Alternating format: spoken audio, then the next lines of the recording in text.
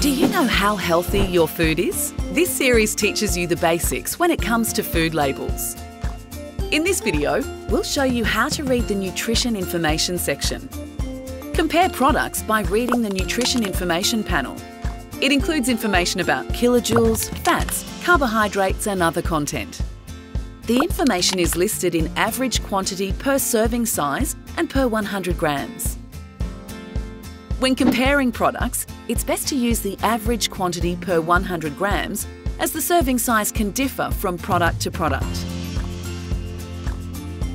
Things to look out for include kilojoules, which is the energy in food, protein, fats and trans fats, carbohydrate, sugars and sodium. For more information on food safety, visit foodauthority.nsw.gov.au.